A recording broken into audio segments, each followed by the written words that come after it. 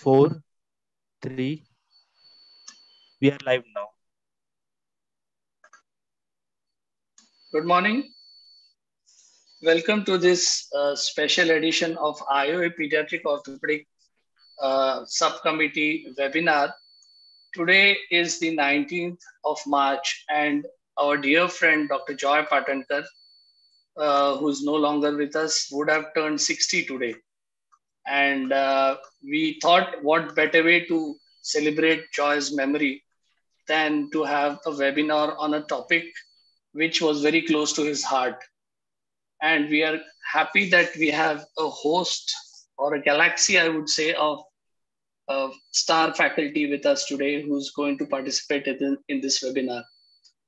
At the outset, let me welcome the IOA Secretary General, Dr. Naveen Thakkar, who is here with us, and ask him to say a few words before we start the webinar. Okay. Welcome to all the faculty. On behalf of Indian Orthopaedic Association, myself, Dr. Naveen Thakkar. And this is a unique program by the IOA Paediatric Orthopaedic Subcommittee in the remembrance of the Joy Patankar, a pediatric orthopedic surgeon, of the DDH Screening to the Solutions. So I welcome all the faculty and I'm thankful to all the faculty for contributing, sharing for the DDH screening, which is a great problem. And this will make all the orthopedic surgeons, all the members of Indian Orthopaedic Association to learn something. So without disturbing much time for academic content, please continue your work. I have to join another webinar of advanced nailing where I have to present, sir. So once you allow me, I will leave for the another webinar because that has already started. Thank you, Naveen bhai. Okay, I can see Ram is here. Ram is the president-elect of the Indian Orthopaedic Association. And I would welcome Ram on behalf of the IOA subcommittee. And Ram was a great friend of Joy. I hope Ram can say a few words before we start the webinar. Morning, everybody. Respected past presidents of the Indian Orthopaedic Association, including Professor Johari, Dr. Naveen Thakkar, my dear friend, Secretary General of the IOA, and senior members from overseas and here. I welcome you all. Remembering Joy is something that has actually pulled me into this gathering today. Joy and I were classmates, batchmates, and we were extremely close. We qualified as medical graduates together, entered the orthopedic stream together. And Joy was one man whom we always remember for his zeal and zest for teaching, for doing something different, for challenging the status quo, and to move ahead despite all adversities. And we really do miss him, as he would have turned 60. He's 6 months older than I am. We look forward that his legacy would be carried by many stalwarts here, and that teaching would progress at that same level that Joy initiated and wanted it. So God bless you all. Keep it up.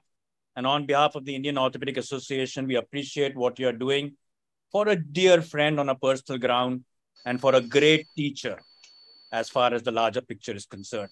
Thank you all. God bless you. Thank you. Thank you, Ram, for the kind words. And before we start, I would just like to play a small video which was made by Joy's children. And I would appreciate if you just pay attention to it. You're not, Sandeep, you're not shared with us. Sorry. Just give me a moment. You're not shared it. Yeah, I'll start again. Sorry. So you have to share first, sir. Share, yeah.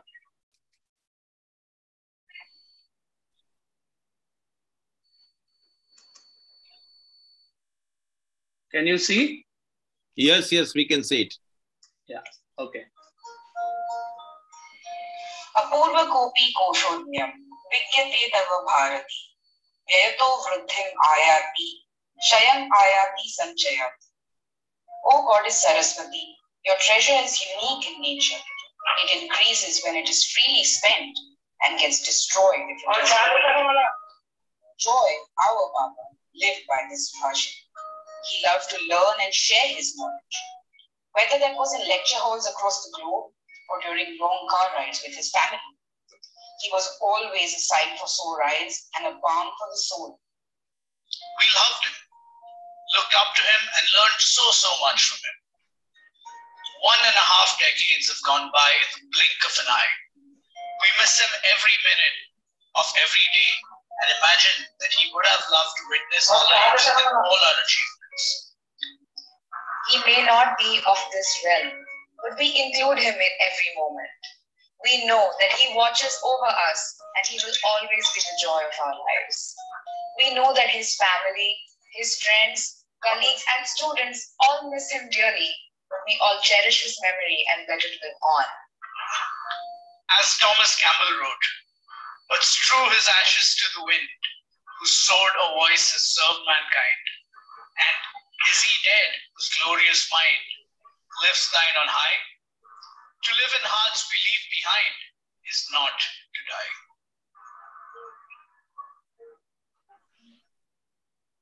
Thank you.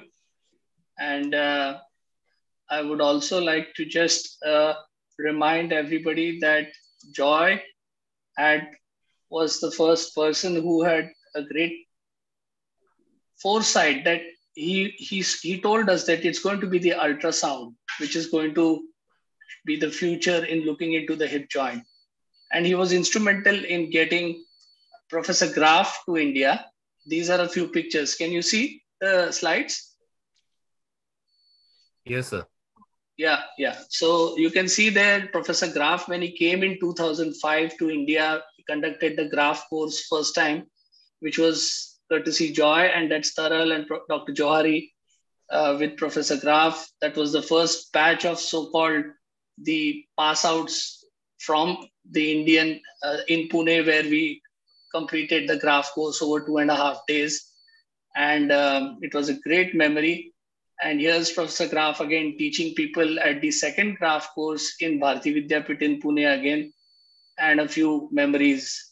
This is the first brochure. I just pulled out some things which I had. So with that, I'm going to now stop sharing this and hand over the mic to Professor Graf, who's here with us today. Thank you, sir, for visiting India and teaching us how to do the hip ultrasound. And we would like to hear from you a bit of your memories of Joy as well as about hip screening before we start the first talk by Dr. Sandeep Hemmadi, who runs the Graf course at Cardiff in Wales. Thank you.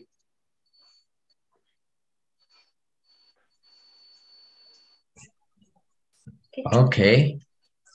Good morning, ladies and gentlemen. It's an early morning, and I thank you for the kind invitation to speak some words about Joy. I met him the first time in Dorchester with John Keck, and I was really astonished that he was so enthusiastic about hip sonography. This was the first time that I met an Indian colleague, and the next step was that he was inviting me to come to India for a course. And India in this time was far away from me, and it was so astonished.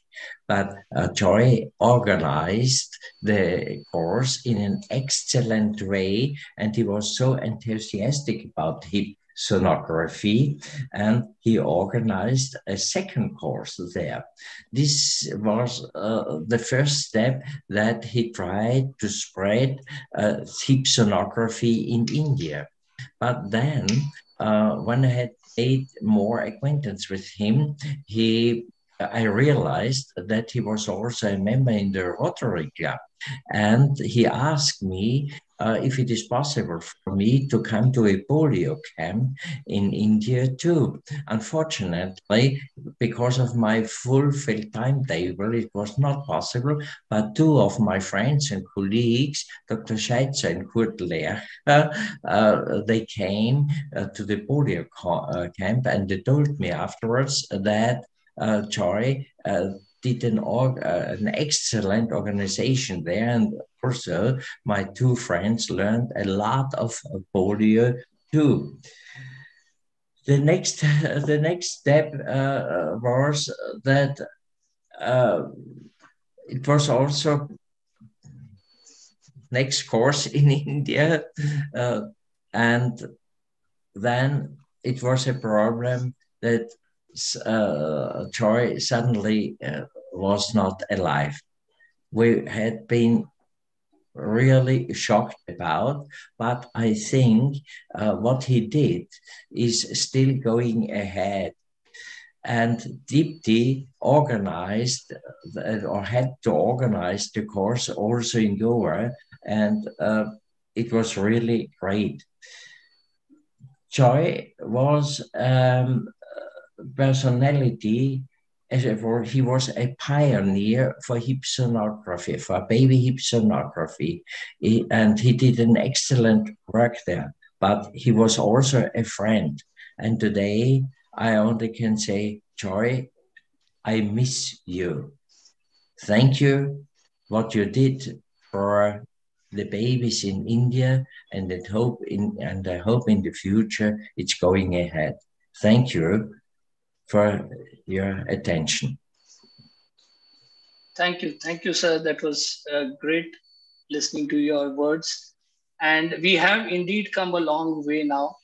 And we have developed the Indian guidelines. The second talk of the day by our Vice President of POSI, Dr. Alaric, will highlight how the Indian guidelines have evolved, and we are heading towards screening of babies, which will suit the Indian population using ultrasound as well as clinical methods.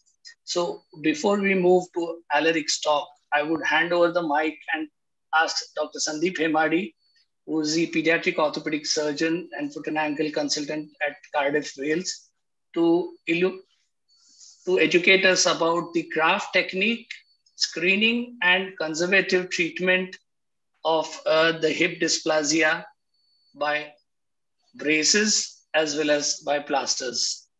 Over to you, Sandeep. Thank you, Sandeep. Thank you for inviting me. And it's a pleasure to contribute to this webinar.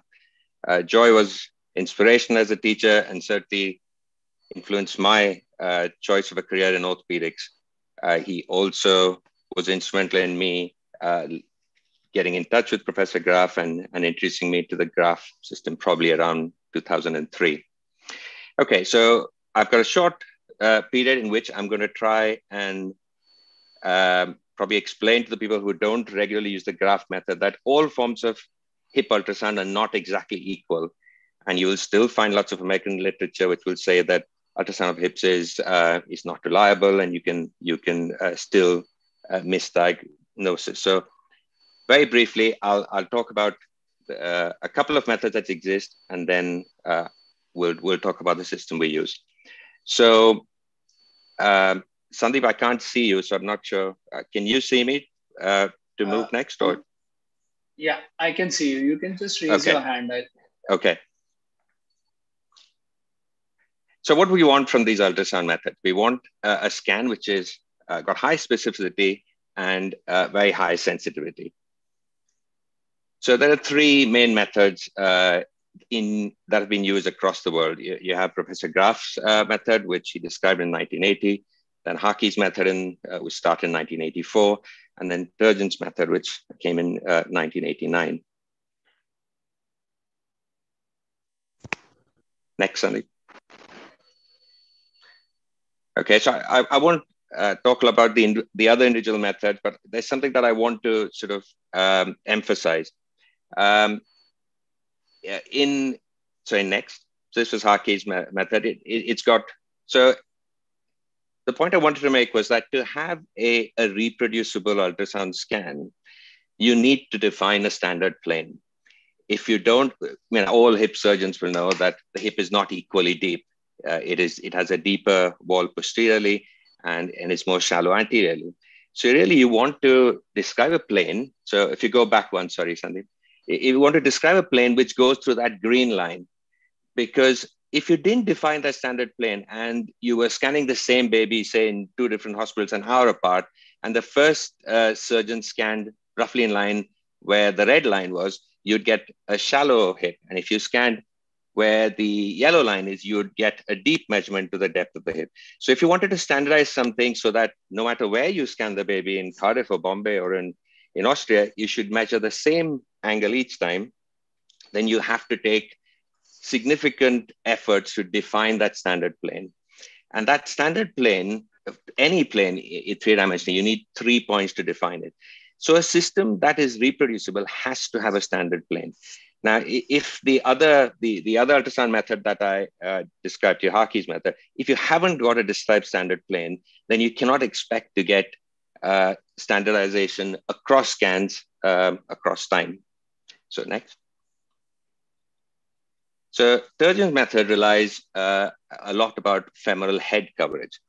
Now, we know, and everyone who's operated or done an open reduction of baby's hip will know that a femoral head is not round in a baby. Okay, it can be hazelnut shaped, it may be slightly rugby ball shaped, but it's not round. So any system, so your next screen, please, next slide, please. So it's difficult to find the center of a non-spherical object. And next. So if you're using a system which assumes that the femoral head is round, every time the ultrasound's like a tomogram. So if the baby's leg were to rotate, and instead of having a round femoral head, it was oval, every time the head rotates, you will cut a different section of the head. So your femoral head coverage can change within a couple of seconds. So if you have the first scan, and then the baby's leg rotates by 10 or 15 degrees while you're scanning, you'll get a different section.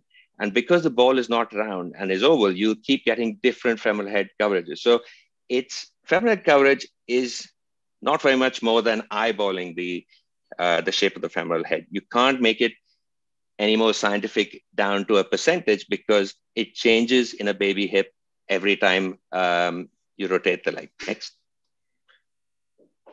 So coming to the Graf system. Now, this in all the literature is the most reliable and reproducible method of using an ultrasound.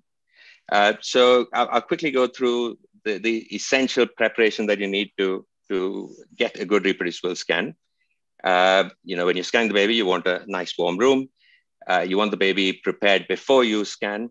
The cradle that you see here, the blue device there, it helps to keep the baby in a lateral position and comfortable. It makes acquiring a reproducible scan a lot easier.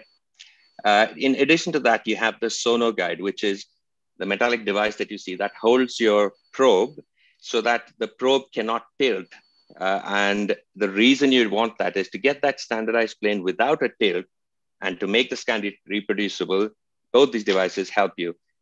And it gives you more reproducible pictures than when you do it freehand. And you need to use a linear probe. You don't use a sector scanning probe. Next.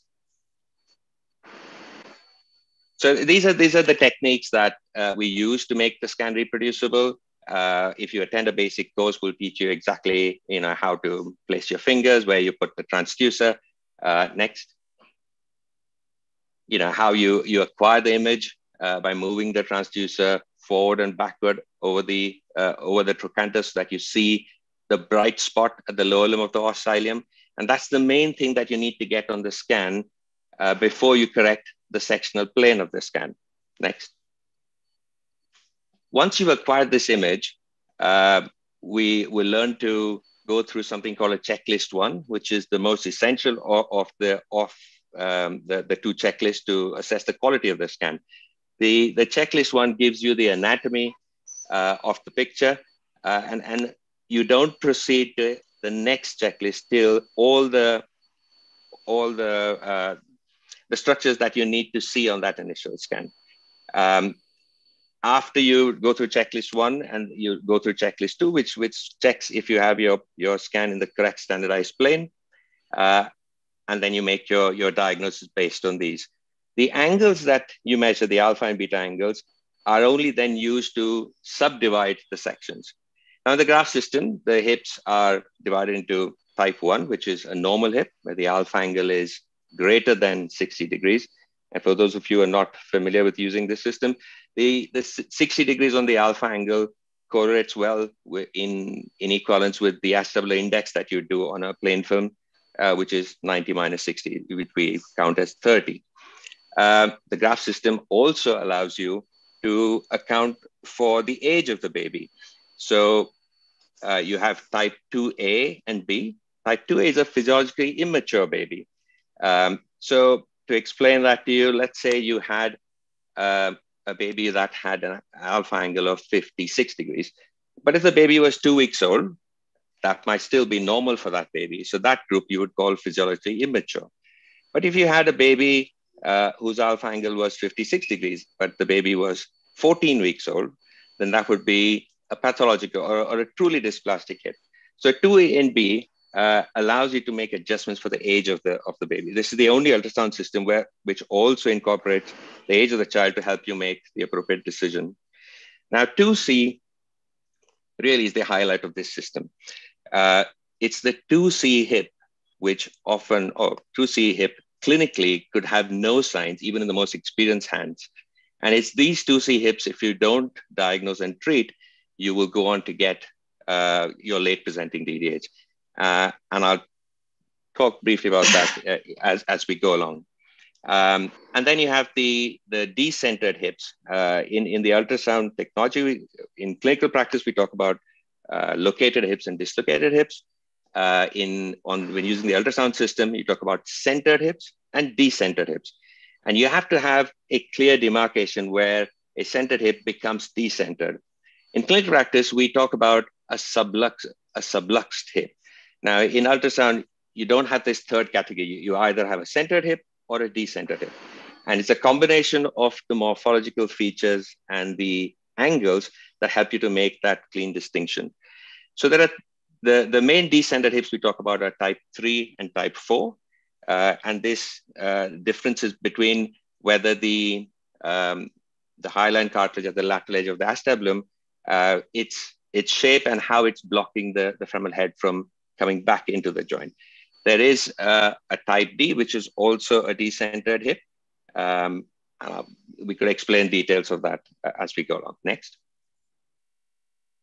So the reason in our department and in many parts of the world, we've chosen the Graf technique because it has significant advantages over the other systems. It's got well-described guidelines. The checklist 1 and 2 helps you to get reproducible scans and use the system. It does not have gray zones, like in a clinical examination or in one of the other systems where the femoral head coverage between certain ranges is not classed into other. And it's the only system which takes into account the changing anatomy in the first 12 weeks of life. So you can make adjustments in your system for the age of the baby. Thanks. Next, Sandeep.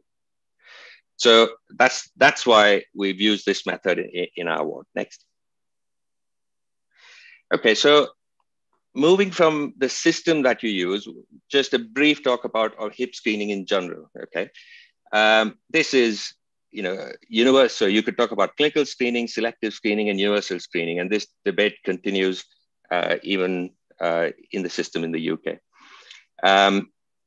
So we'll quickly look at, why, how the three systems work and what are the limitations of each system.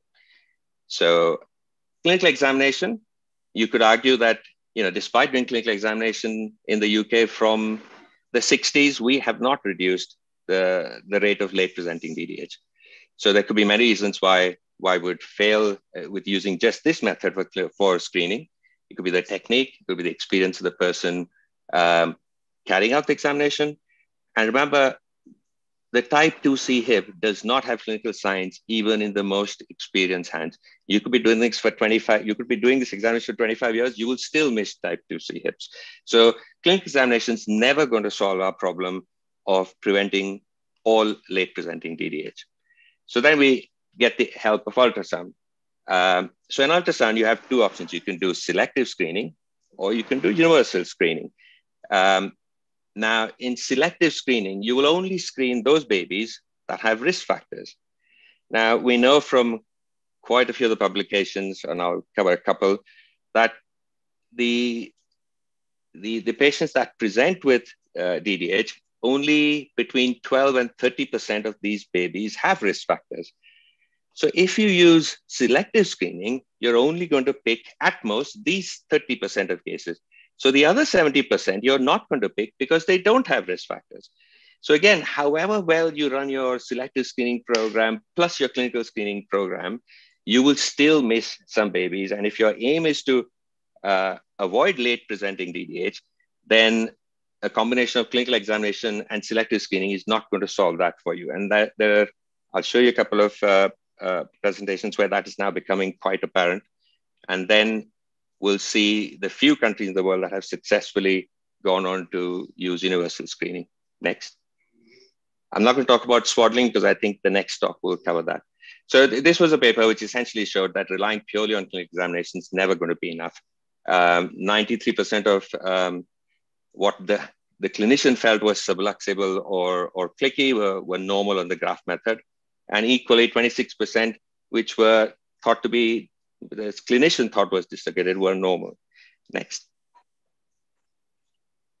So like I said, all three systems, all three, clinical examination, selective and universal, will reduce will help with the diagnosis and reduce your late presenting DDH, but to different degrees. And clearly you'd get your best results if you had universal screening. Next. So this was the paper from Blackburn by Patton, which said that only 30% of their dislocated hips had risk factors. Therefore, 70% were always going to be missed by selective screening. Next. This was a paper from Great Ormond Street in London. And essentially in their paper, and this is a tertiary center which takes babies from a large area in the UK, they felt that over 5 years, looking at their 64 cases, that their current screening practices were failing to eliminate late DDH. Next. So the first attempt at universal screening in the UK was done by John Clegg's team in Coventry. And he presented very good data, including financial arguments to say we should proceed with universal screening. But for various political and other reasons, this project did not carry on once John Clegg retired. Next. So this is a good collation of his results. And he defined late diagnosis as anything beyond 3 months of age. So when he was doing universal screening between 2005 and 2008, his late diagnosis rate for that population was 0.02%. And as soon as he retired and that process stopped, it jumped almost tenfold. And in the subsequent 2 years, it went up to 0.11%. Next. So this was the Austrian HIP universal screening program, which compared 2 periods, 5-year periods in Austria before and after introduction of the universal screening system. And there was a 76% reduction in surgical intervention when babies were diagnosed early and treated early. Next. This is another comparison. If you looked at countries that use just clinical screening and countries that use universal screening, you'll see the rate of major surgery per 1,000 live births. In Northern Ireland is 0.38, United Kingdom is 0.3, Australia is 0.15, and then compare that with Austria, that's 0.04. That's a huge difference in major surgery, which, however well done in the most experienced hands, always has morbidity and really early diagnosis and early simple treatment. Your results are always going to be better than if you have to do major reconstructive surgery. Next. Next. I think the other big success currently in the world would be to look at the universal screening program in Mongolia. Now, Mongolia, you could argue, has less resources than many other countries across the world, but they have successfully introduced a universal screening program. And at the moment, probably the best or the largest series published for universal screening comes from the group in Mongolia.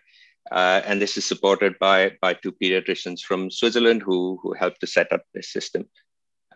Next. So this this was a editorial recently, which essentially said that if we continue to do what we are currently doing, that is just using clinical screening and selective screening, we're never going to stop or the late presenting DDHs. And they felt that once we had a safe, flexible abduction or flexion abduction orthosis, which did not have any significant avian rate, we need to change the way we screen and treat DDH. Next. This was the paper from Southampton, which essentially said that across 25 or 30 years, we had made no difference to the late presenting DDH despite using selective screening. So essentially, what I'm trying to say is hip ultrasound with the Graf system. I'm not saying that all ultrasound examinations, however you do it, are equal. If you use the very strict guidelines that are set in the Graf system to acquire a good quality images which meets checklist 1, a good standardized plane which meets checklist 2, then you will have a system that's reproducible and you will get good, consistent diagnosis of this condition. Thanks. Next. So I know we're running to a set time, so I'll very briefly cover the early DDH treatment that's based on the Graf method of diagnosis and what we use in the department I work in.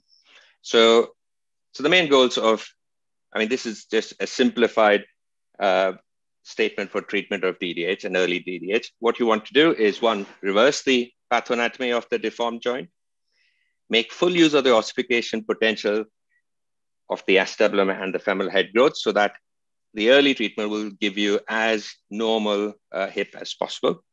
And at the same time, when you're doing this, you don't want to damage the growth plate. We always talk about the growth plate or the avascular nexus of the femoral head as damage to the growth plate there, but we should also consider the growth plate at the lateral edge of the acetabulum. And you could take a view that every dysplastic hip that you see after DDH is damage to the growth plate of the lateral edge of the acetabulum, and therefore consider it as being sort of avascular necrosis of that growth plate. And you want to avoid that in your treatment. Next. So here's some original slides from Professor Graf's talks, and it shows you a decentered or dislocated hip, which is sitting outside the acetabulum, and it's squashing the growth plate of the lateral edge of the acetabulum. Someone needs to mute their mic, please. And then you can see when you add flexion and abduction, the femoral head relocates into the acetabulum, and you can see the growth plate of the lateral edge of the acetabulum there. Sandeep, just checking that you can hear me and the screens are moving fine, because I can't get any feedback. I can't see anyone else on the screen at the moment. Are you there? We can hear you loud and clear. Okay. Okay. Yes, all well. Yeah. Okay, great. Okay, so now next we talk about trying to use the ossification potential. Next slide. Yeah, okay. So this is a graph that everyone who's involved with DDH will have seen. And essentially what you're trying to do is this really steep part of the curve where your acetabulum is developing. You want to catch your treatment early on in that between month 2 and month 4. So in that 4 to 6 week age. If you start treatment early there, you'll get the benefit of this rapid development of the acetabulum that you get. And therefore you want to get the hip relocated early on. Next. And you want to avoid damage to the growth plate. So I'll just say a couple of words about this. Again, these are original slides from Professor Graf. So we know, well, until we started doing ultrasound of the hip on a regular basis, certainly as a medical student, I was taught that the hyaline cartilage of the femoral head and similarly the hyaline cartilage on the lateral edge of the acetabulum received its nutrition by diffusion from the synovial fluid. Because histology had shown us that there were no blood vessels in this hyaline cartilage. But you can see on that stain image on the left of the screen, those little spaces that you see in the cartilage, they are sinusoids. Now, the sinusoids are blood-filled spaces without walls. And until we started doing ultrasound, we didn't know that the hyaline cartilage gets its nutrition from the blood that's flowing in this hyaline cartilage. So that was one of the significant findings that we know about, which still hasn't made it to the basic sciences books and medical literature. Now, when we talk a lot about the hyaline cartilage of the femoral head, but if you see the hyaline cartilage on the acetabular side, it also has sinusoids. And we want to avoid avascular necrosis of that cartilage as well if you want good growth potential of the acetabulum. Like I said, John Clegg would often say in his lecture, we all concentrate on avascular necrosis of the femoral head, but acetabular dysplasia in every baby of DDH is avascular necrosis of the lateral edge of the acetabulum. If you look at it like that, you'd be much more careful in your treatment. Next. Okay, so here is the entire sequence or spectrum of DDH.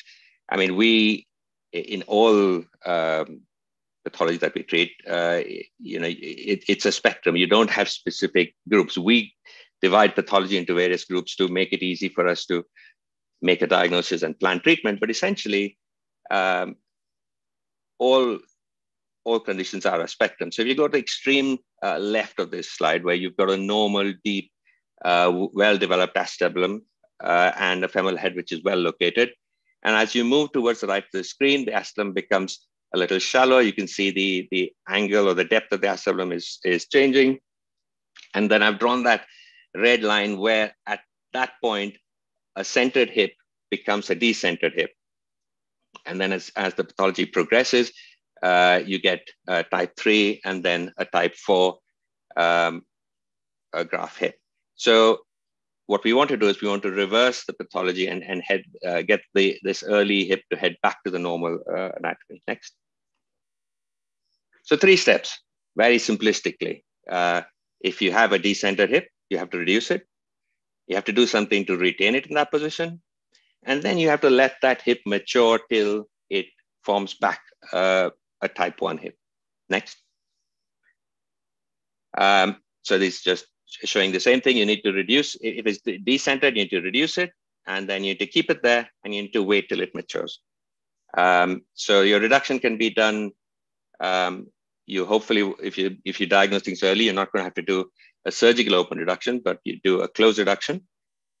Next.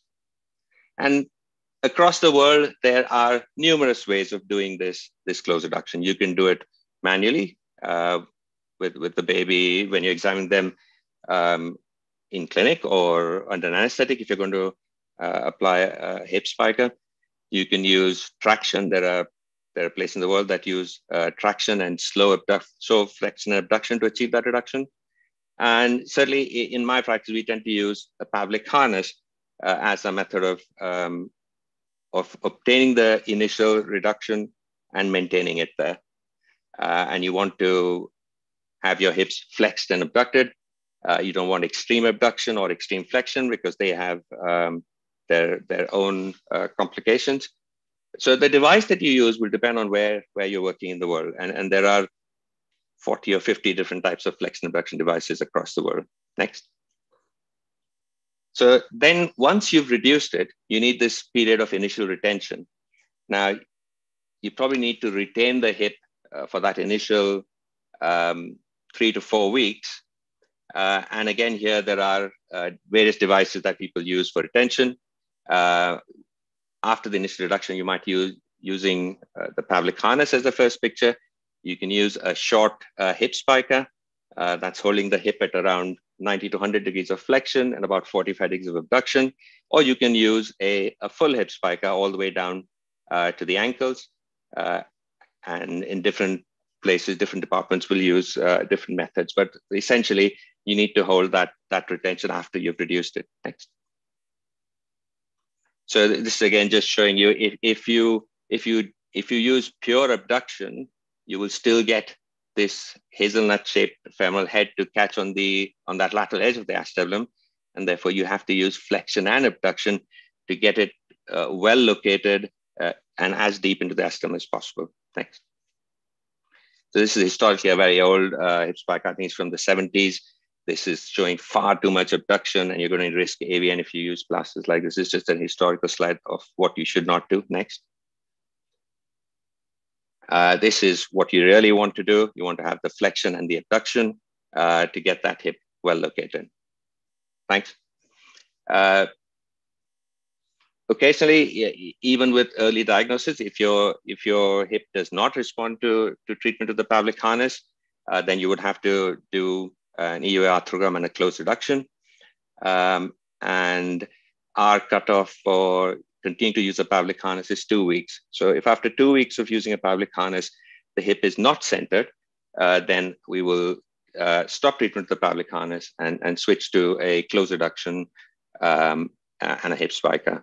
And I think these are slides just showing you a right-sided type 4, left-sided type 3 hip, which was reduced. And then 4 weeks after that, you have, the anatomy there has changed significantly and the hips are well located. Next. So once you've reduced and retained this, then you need to have your hip held in flexion abduction and allow the hip to mature till it turns back to a type 1 hip. Next. So we've talked about the various abduction devices available. And eventually this is what you want to achieve. So the picture on the left is a decentered hip. And you want to locate it early, put it in a Pavlik harness, let it mature and become a type 1 hip. This is the same baby on the right. So early diagnosis, simple treatment will help you. Swaddling is to be avoided. I won't say much more about it as I think Alaric's going to talk about it. Thanks. Next. So that's just a summary. If you wanted to simplistically put early management of the hip based on your Graf system, type 1's a normal hip. Type 2 is a centered hip, so you'd only need to let it mature. It's the decentered hips, which are the D, 3, and 4 that you need to reduce, retain, and then hold till they become mature type 1 hips. Next. Okay, so this is just a summary slide of what I've said so far. And often where we've talked about treatment, people ask for very specifics of how you manage a certain type, how often do you screen them, when it's your follow-up scan, what you do. So this next slide, which if you can shift, Sandeep, is it could look like a very complicated slide, but essentially this is our department's treatment protocol.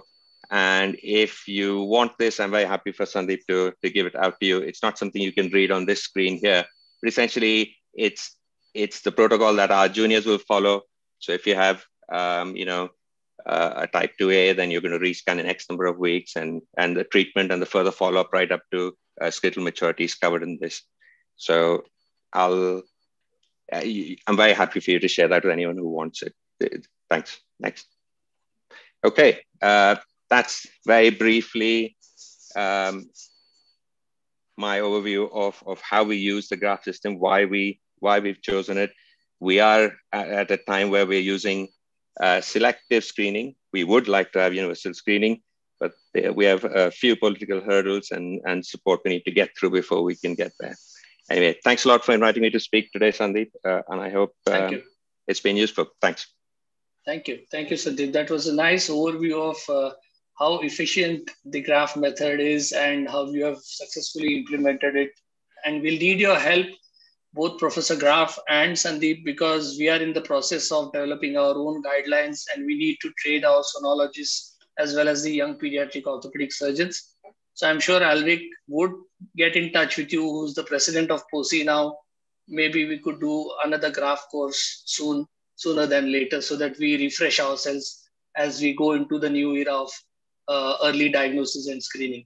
Before I hand over to Alaric, I would just ask Sally to make a few comments about Joy and screening, because she needs to leave. Thank you very much, Sandeep, and thank you, Dipti, and all of you for inviting me to join you. in 1987, I had the great good fortune to meet Professor Graf. I had been struggling with hip ultrasound.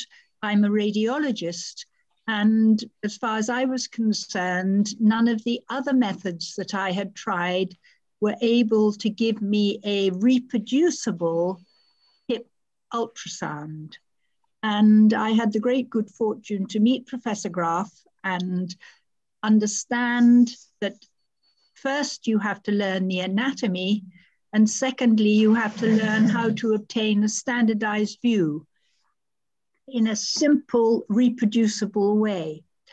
I started running hip courses with the help of Professor Graf in Dorchester in 1989. John Clegg, who was an orthopedic surgeon from Coventry, joined us as part of our faculty. And in the early 2000s, he said to me, please may I bring my friend Joy Patankar from India to one of the courses. And I was delighted that Joy came. And when I met Joy, his interest, his enthusiasm, not only his enthusiasm, but his ability to undertake effective action became very apparent. The other thing that was extremely apparent was his great love of India. Joy then invited Professor Graf and myself to come to India, to come to the Sanchetti Institute in Pune for the first Indian hip ultrasound course. And we were warmly welcomed.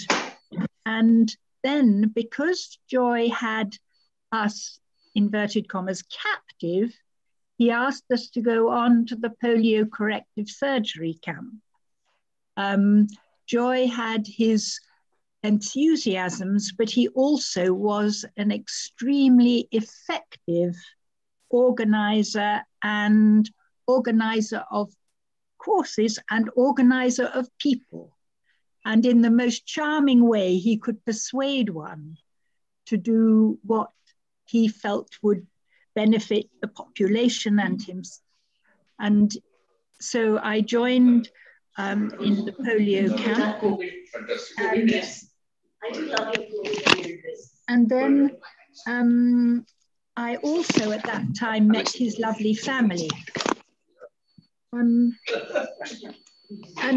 the polio camps were not only to provide an amazing service to rural populations, but Joy's idea was to instill the whole idea of voluntary work in young doctors.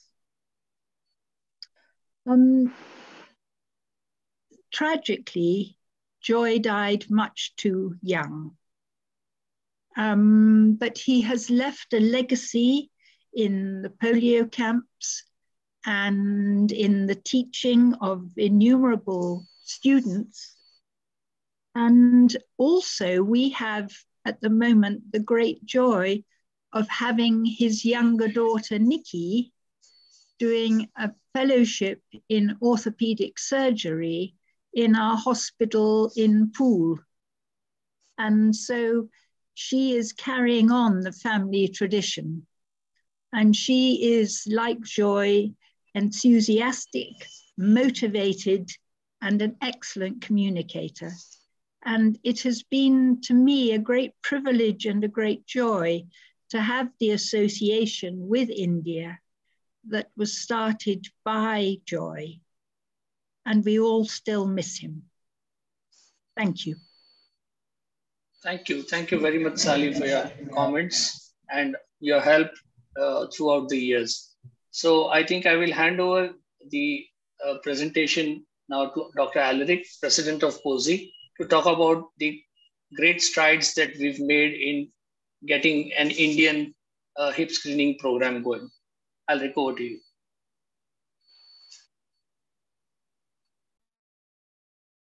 Thank you so much, Sandeep and Dipti, for inviting me to this wonderful webinar organized by the IOA Paediatric Subcommittee in honor of Joy and the wonderful legacy he has left us. My interaction with Joy began more than 25 years ago as a young orthopedic surgeon when I joined my training at KEM Hospital. And my interaction with Joy was, of course, immediately one of admiration. Not only did he have a wonderful personality and a booming voice, but what really impressed us a lot was the fact that he had this very childlike curiosity to question the existing paradigms and always learn something new. He was always on this constant search for something new in terms of diagnosis, in terms of treatment, whether there were new concepts or new instrumentation.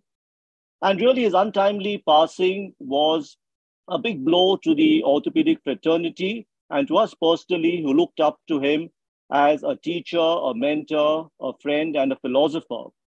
And I'm so glad that today we have this opportunity to honor his legacy as a teacher and a friend, and to talk about a topic that was really close to his heart, which is about the early diagnosis and the management of developmental hip dysplasia. Over the last couple of years, we have, as an organization, which is the Paediatric Orthopaedic Society of India, really worked hard to look into ways to develop a screening program that is specific for our Indian healthcare system. While we understand the importance of universal screening, not always does this work in countries with limited resources.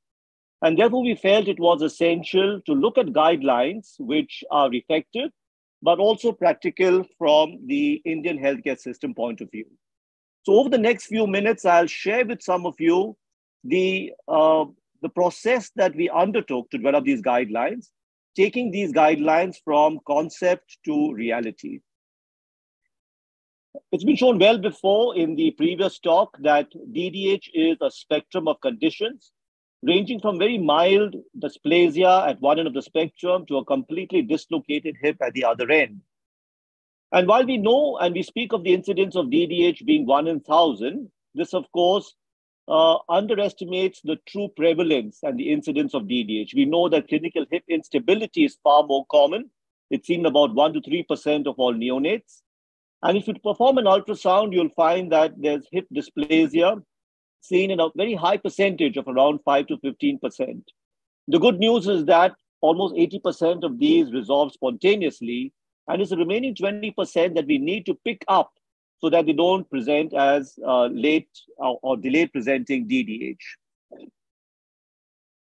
I think it's important to look at the incidence of DDH through the lens of common birth defects. And while we know that congenital heart disease is one of the commonest congenital anomalies that a child could be born with, we know that incidence of DDH is not any less. In fact, it is higher than some of the visually apparent congenital defects, such as the clubfoot, which many of us can diagnose quite easily. Furthermore, it's not a condition that is only seen in the West that was commonly believed. We know that several studies from India have shown us quite clearly that the incidence of DDH is probably the same or even higher than what is seen or reported in Western literature. This has also been spoken before, that the diagnosis of DDH is, of course, using clinical parameters, but we all know that these are not the most accurate tests. While they can pick up a major hip dislocation, milder cases of acetabular dysplasia are often missed by many of these clinical tests. We know that an ultrasound has been shown by Sandeep to be one of the best methods to pick up even mild grades of hip dysplasia. But whether it can be used as a universal diagnostic tool in all healthcare systems is the moot point. X-rays, we know, are not very good as a screening tool in the early neonatal period, but of course becomes very useful as the child grows older, especially over the age of 3 or 4 months. Whatever the method of diagnosis of DDH, we know that early screening will help in early effective treatment. We know that if it's picked up before the age of 6 months, it can be treated quite easily with a Pavlik harness, later on with a hip spiker. However, in situations like ours, in low-resource countries, we know that late-presenting DDH is still a fairly common problem. And while it can be tackled with various reconstructive procedures, We know that this is often fraught with a high rate of complications, including redislocation, avascular necrosis, growth disturbances of the proximal femur and acetabulum, and even stiffness. Besides, these are expensive surgeries, and they're always not the best way to go in terms of management of a condition like DDH. If you look at the various criteria set up by the WHO for screening of various health conditions to see whether they fit into the screening concept, we immediately understand that DDH ticks all of those boxes in the checklist. There have, of course, been various national and regional hip screening programs of DDH developed and adopted in several parts of the world.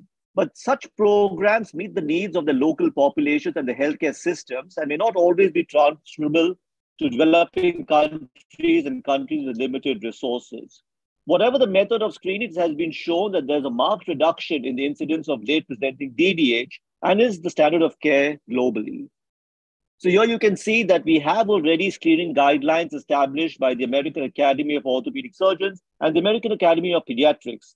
And many of the practitioners who work in these high-resource countries have adopted these guidelines into their practice. But how are these guidelines applicable to a country like India? We know that there's a poor awareness about DDH among pediatricians and allied healthcare professionals. While we understand that ultrasound is one of the best diagnostic tools to screen for DDH, we know that the availability and expertise in our country is only available in a few urban centers in major cities. And this is often because of the very stringent Preconception Prenatal Diagnostic Techniques Act that has been enforced in India to curb the female feticide. We also know that if children get through screening, there's no structured surveillance to detect late cases. And there's little benefit in teaching early diagnosis if there's no pathway for referral after the initial diagnosis is made. I don't need to belabor this point. For us Indians, we know that we are the second most populous country in the world. And with an annual birth rate of 26 million, we know that the estimated incidence of DDH is about 25,000 new cases per year. We know that a very small amount of our GDP is allocated to healthcare. There's a lack of infrastructure and a shortage of doctors in the rural areas where 70% of the population lives. And we have this very unusual dichotomous healthcare system where more than 50% of the healthcare, even in the rural areas, and about 70% in the urban areas, is provided by the private sector. So we realized since several years that something needs to be done in order to create some specific screening guidelines which would be specific for India. And a couple of years back, just before the COVID pandemic struck, we decided to liaise with some important national organizations which deal with child healthcare, especially the Indian Academy of Pediatrics and the National Neonatology Forum. We formed partnerships with many of these organizations, and these organizations represent approximately 120,000 healthcare professionals in India, which speak to the scope of where these guidelines would go once they're fully implemented across the country. We use a scientific approach of creating 4 pillars for developing this pathway, based upon creating awareness among the stakeholders, looking at the existing evidence from literature, building consensus where evidence was lacking, and finally looking at various knowledge translation tools that could be developed to implement these guidelines across the country. So we used a 3-phased approach, which we reported in one of our journals a couple of years ago, looking at the first stage of preparatory phase, where we brought the various stakeholders together and conducted an informal literature review to familiarize the group with the existing literature and the Delphi process. We then underwent the Delphi survey, which looks to develop consensus where literature is lacking. And finally, we had a co-writing group, which actually wrote the guidelines based upon the consensus developed through the Delphi approach. And I'll go through each of these in some detail. So in the phase 1, which will last about 4 months, we brought together this multidisciplinary expert group to first create awareness about the magnitude and the incidence of DDH across the country. In the second phase, which also lasted 4 months, we developed a set of consensus statements using this evidence from literature and consensus building using the modified Delphi approach. With this, we reached about 35 final statements in 3 phases of the Delphi approach. which then ultimately helped us in writing up the guidelines. This is a very busy slide, and I don't expect you to read it, but the statements covered important aspects of clinical examination, the use of ultrasound and X-rays as a screening tool, the decision-making process which is involved in the diagnosis and further management of DDH, and finally about the risk factor screening. In the last phase, we finally framed the guidelines by a co-writing team and then started working on the development of knowledge translation tools and other derivative products for the active dissemination of these guidelines across the country. So this is a snapshot of the care pathway that we have developed. It is available on the POSI website. If you point your camera towards this QR code, you'll be able to go to the POSI website, which takes you to the entire development process of the guidelines and the algorithm that was developed. And while it does look a little busy, it's actually a very simple algorithm that all of us orthopedic surgeons can incorporate into our practice. We've also published this in the Indian Journal of Pediatrics, which is the official journal of the IAP, for the use by pediatricians and neonatologists all over the country. So what is unique about the guidelines that we have developed? We've developed guidelines which are relevant to the Indian healthcare context, made in India for India. It's broad-based enough to remain applicable to the diversity of India's healthcare settings, both for the public as well as the private healthcare sector. The focus here is on surveillance rather than screening, which emphasizes the concept of periodic examination rather than trying to detect DDH at a single episode. And more importantly, what we have done is to align DDH screening with the National Immunization Schedule, which brings in millions of children per year into the Well Baby Clinic for vaccinations from birth to 5 years of age. We also have 8 specific clinical tests for children less than 3 months, between 3 months to 6 months of age, and more than 6 months of age. And while we understand that universal ultrasound is the way to go to pick up even the smallest cases of late presenting DDH, we know that in a country like ours, where we have a limitation of availability and expertise in interpreting hip ultrasound in infants because of the stringent PCPD Act, we have recommended only a selective use of hip ultrasound. And we also therefore permit X-rays to be used for screening at an earlier age of 14 weeks due to a lack of the ultrasound availability.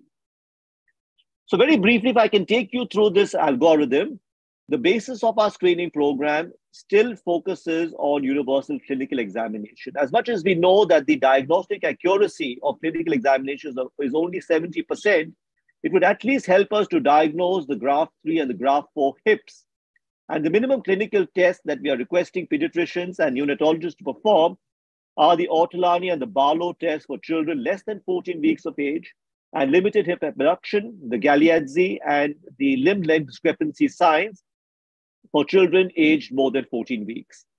If these tests are positive, the child should be referred immediately to a pediatric orthopedic or a general orthopedic surgeon for evaluation for the treatment. If clinical tests are negative, that does not mean everything is fine. The child is then subjected to risk factor screening. So if you look at risk factor screening, we have looked at 4 specific, which are evidence-based risk factors for the incidence of DDH, which are breech presentation, a positive family history, a history of improper swaddling, and a history of previous hip instability. And if any of these risk factors are present, we then look at the age of the child. If the child is less than 3 months of age and quality ultrasound is available, we schedule an ultrasound at 6 weeks. If we don't have ultrasound available, we schedule an AP pelvis X-ray at 14 weeks when the child comes for the second vaccination visit. And if it's abnormal, we refer the child to an orthopedic surgeon. If the risk factor screening is negative, the child can return to routine hip surveillance. An important subgroup in the screening pathway is a positive Barlow test. We know that in a child less than 6 weeks, hip instability may still resolve, and therefore, we only schedule an ultrasound after 6 weeks of age or an AP pelvis X-ray at 14 weeks if ultrasound is not available. But a positive Barlow indicating hip instability after 6 weeks of age is definitely abnormal, and therefore the child should be referred to an orthopedic surgeon right away. So this, in short, is a snapshot of what we want to achieve from our hip screening pathway. The final phase of our pathway process is now looking at implementation and knowledge translation, and to find various methods by which we can popularize the screening all across the country. And I'm very thankful that through the efforts of the Indian Orthopaedic Association, conducting webinars like this, we can reach many more orthopedic surgeons who can then communicate with their colleagues who are pediatricians and neonatologists to implement these screening programs within their practice. So we have developed certain knowledge translation tools in the form of various graphics and pictures to explain the various clinical tests that should be done at an age-appropriate manner for diagnosis of DDH up to the age of 6 months to a year. So in conclusion, what I would say is that there are various lessons that we have learned by developing these screening guidelines in a process that lasted almost a year. We understood that just developing guidelines by a small team of core orthopedic surgeons and then leaving it out to the pediatricians to implement would never work. We knew that we need to involve all the relevant stakeholders right from the beginning to enhance buy-in. And I think that's what we managed to achieve, because I think many of these guidelines are now being implemented by pediatricians and neonatologists in their practice settings. We understood the various potential barriers in building knowledge and awareness. We understood that it's not just enough to take an existing pathway, which may work in developing countries, like in the German-speaking countries or in various parts of Europe, but in fact modify those guidelines to our existing healthcare system and develop care pathways which are context-specific, thinking globally but acting locally. We also understood that when you want to achieve guidelines, it's important to follow a feasible, multi-phased and evidence-based approach to guidelines development, because only a scientific rigor would stand the test of time. We know that it's important to match knowledge translation and implementation strategies to identify barriers by considering the support of local champions, leadership of various organizations, outreach programs, and the role of the government as well to take this forward in the public sector. And having developed these guidelines now, we are trying to pay it forward by incorporating them into the healthcare system of other countries who have approached us, who have a similar healthcare system. Notably, we are trying to now liaise with the Sri Lankan Orthopaedic Association and the Paediatric Society to develop similar guidelines for Sri Lanka, and also in talks with Bangladesh, Pakistan, and the Middle East. So finally, I would like to acknowledge all the members of our DDH expert group, which came from 7 different organizations who worked really hard over the span of a year to help develop these guidelines. And I would be remiss if I didn't acknowledge the funding support and the collaboration we developed with our international collaborators from the University of British Columbia, Kishore Mulpuri and his team from the BC Children's Hospital. Thank you very much for your attention.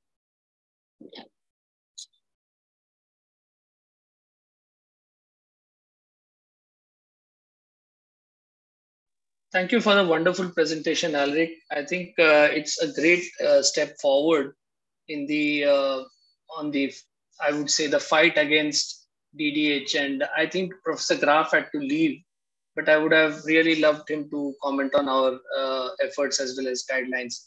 Maybe Dr. Ashok Johari sir can show us the way forward, and maybe Scally can make a comment on the work that is done before we move on to Dr. Johari's talk on the surgical algorithm for Indian patients. Well, thank you, Sandeep.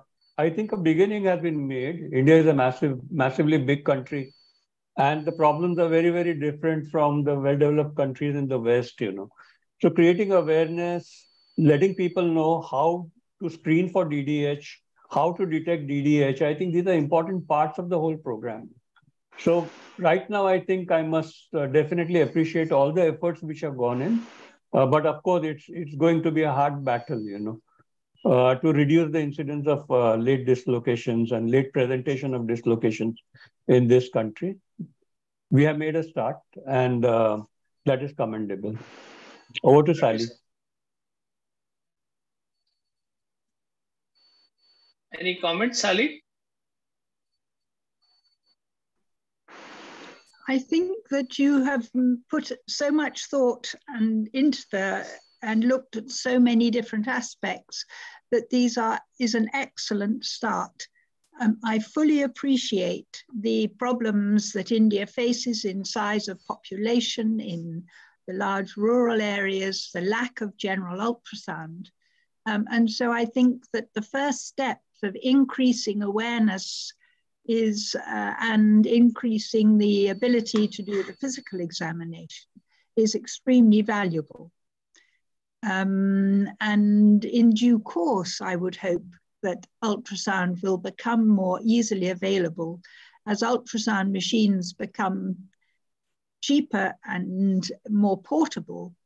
And but I do think that the work that has been done to set up a screening program and to raise awareness is excellent.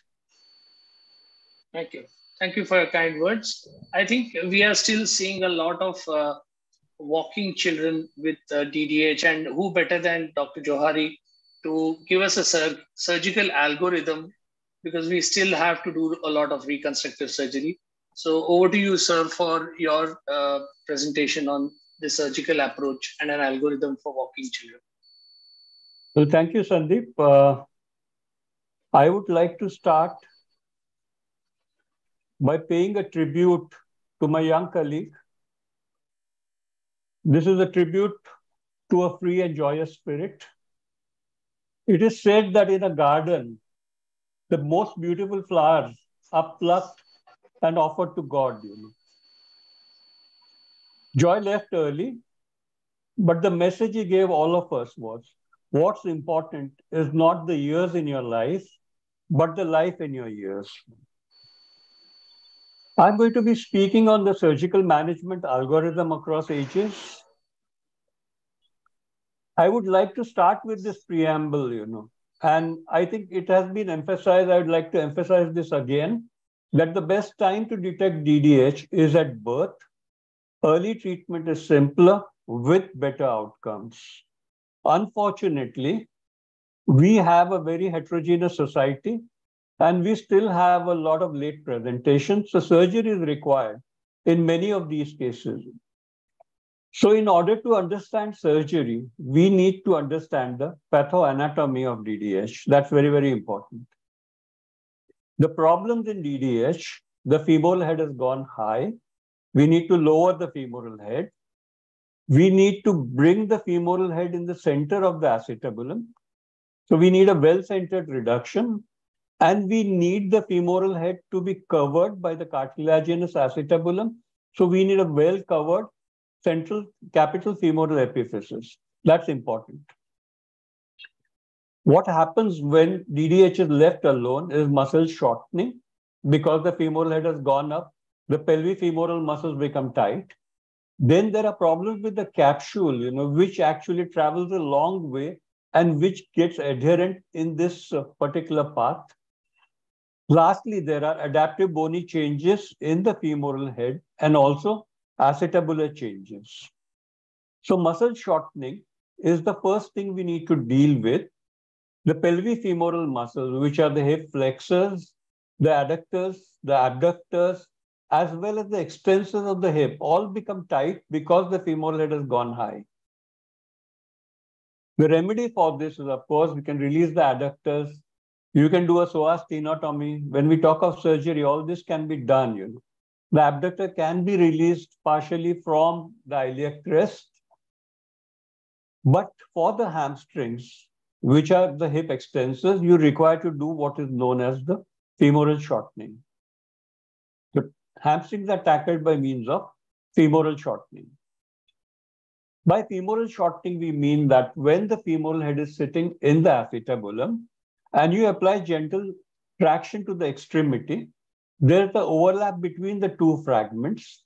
This overlap needs to be taken off so that pressure on the femoral head is minimized. The right upper pane shows you the degree of overlap which is present in this particular patient, which is more than 4 centimeters. So the amount by which the femoral head has gone above the acetabulum, we need to shorten the femur to be able to reduce the stresses on the femoral head. Femoral shortening allows lowering of the femoral head. It allows a better reduction of the femoral head. It reduces pressure on the femoral head, lowering the rate of avascular necrosis. The other barriers to a concentric reduction, of course, extra-articular, which was already mentioned, but iliopsoas in particular, because it constricts the capsule. As the femoral head goes higher, the iliopsoas actually moves more laterally, and it always sort of impinges on the capsule, creating a constriction. So this tendon of iliopsoas is very important in the pathoanatomy of DDH. There are intra-articular obstacles. The ligamentum teres becomes thick and hypertrophied. The labrum actually inverts. The pulvina becomes large, hypertrophies.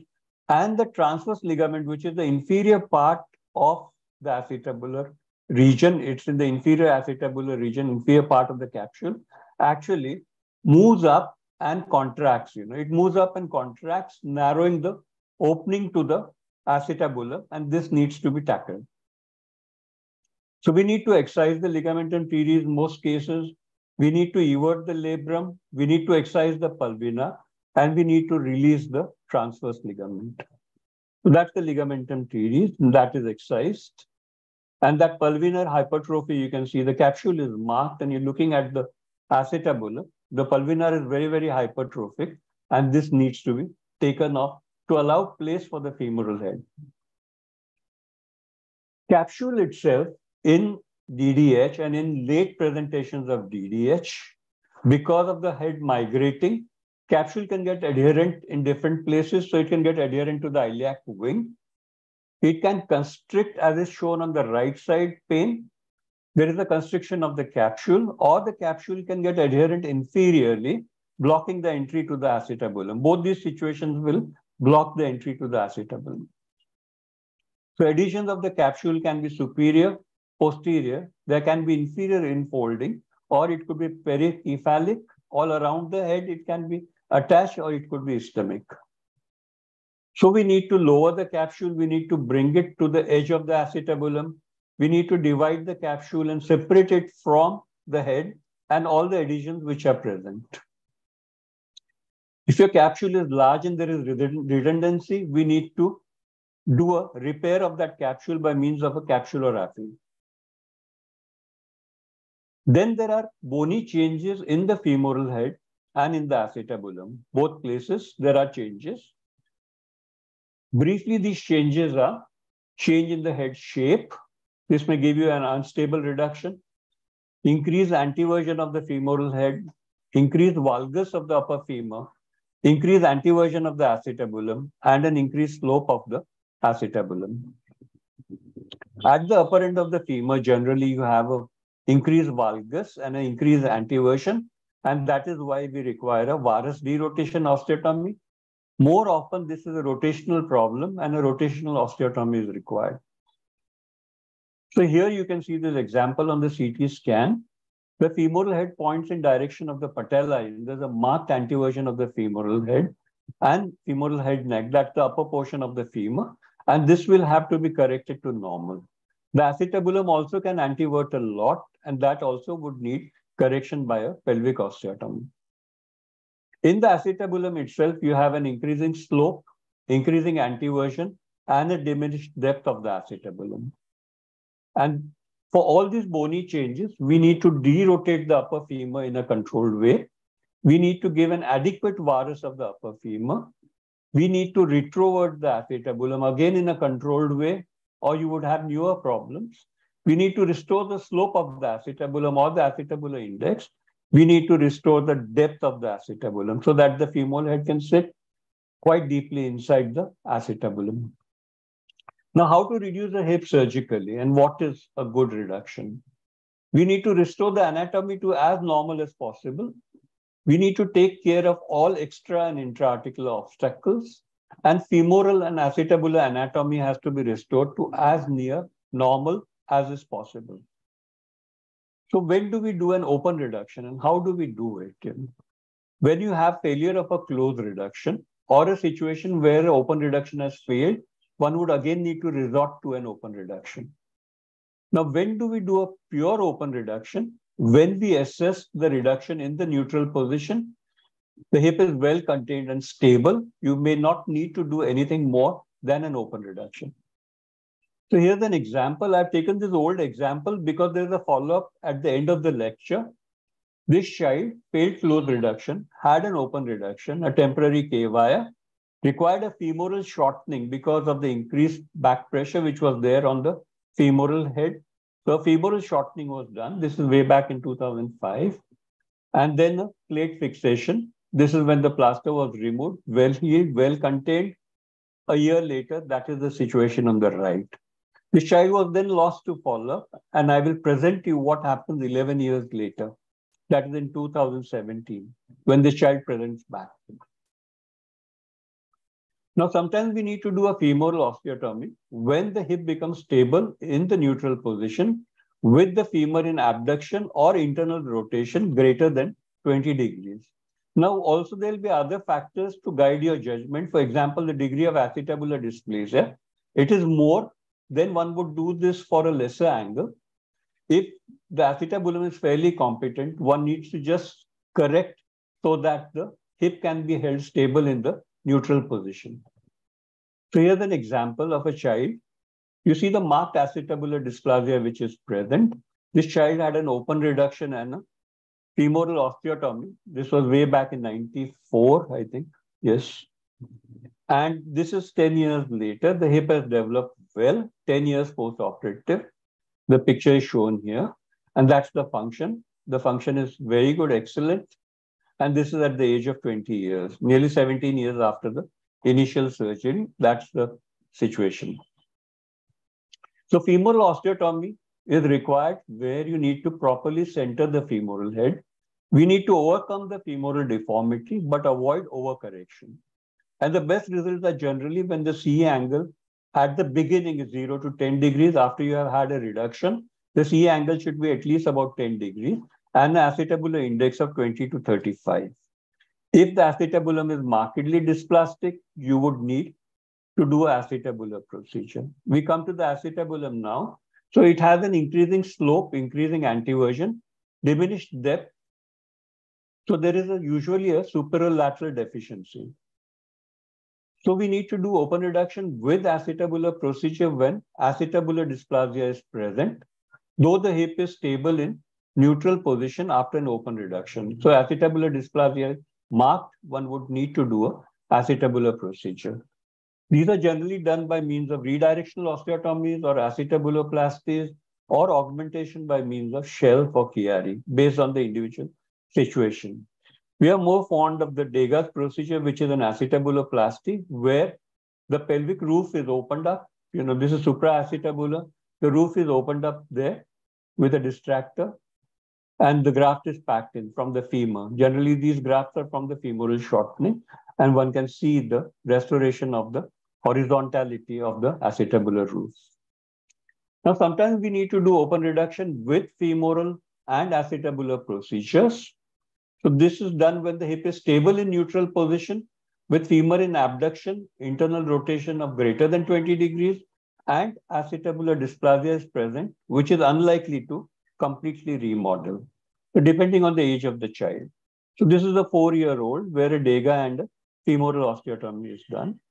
This is a 7-year-old, marked acetabular dysplasia, dislocated hip, has a femoral and an acetabular procedure with good restitution. Now, when we do all these procedures together, it's called a one-stage surgery. So we have a one-stage surgery of open reduction, femoral shortening, varus or rotation osteotomy, derotation osteotomy, and a pelvic osteotomy. So bone procedure, what we need to do is to do the femoral osteotomy, lower the femoral head into a concentric reduction, excise the overlapping bone, so that is the femoral shortening. We fix the distal fragment neutrally if pelvic osteotomy is not required, and we check the stability. If pelvic procedure is required, we do it before fixing the femur. Congruous reduction is a must. We have anterior coverage, Salters, or a double or triple osteotomy. Posterior superior coverage, Degas, large acetabulum, we do a Pemberton's, and salvage procedures if reduction is not congruous. So here's an 11-year-old. You can see his gait. He presented in 2014. He had pain in the hip joint. And you can see that the gait is markedly antalgic.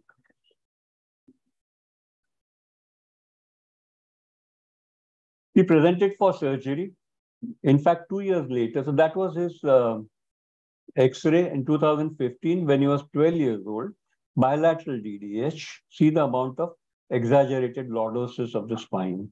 And then 13 years old, he had this bilateral surgery. So 2015 or 16, he had this surgery. This is his function after the surgery. Functionally, he is good, and that's his gait after this procedure is done.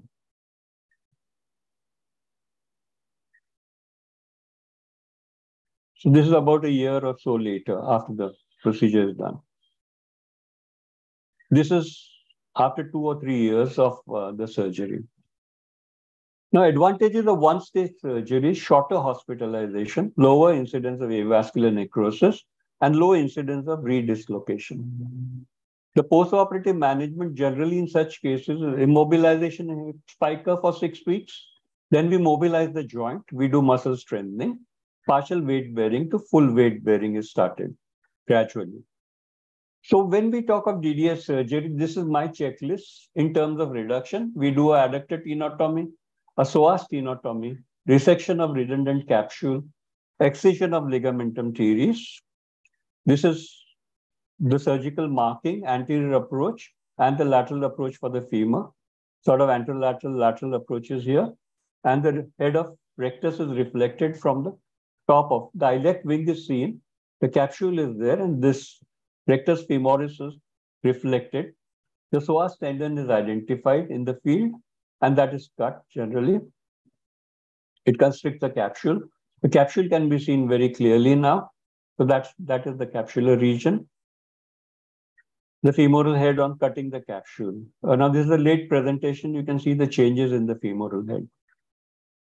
So we remove the fibrofatty tissue at the pulvina. We divide the transverse ligament. We divide all the capsular adhesions to the femoral head and ilium, and a femoral shortening is done. So that's a femoral shortening. And then the head is in the way to reduction in the acetabulum. You do a capsulorrhaphy, a varus derotation osteotomy as is required, acetabular realignment or an augmentation, whatever is necessary. So that's the acetabulum, supraacetabular area being cut and jacked open, and the bone graft which is packed in for a Degas procedure. The acetabulum is somewhere near the retractor, below the retractor actually, on the left side.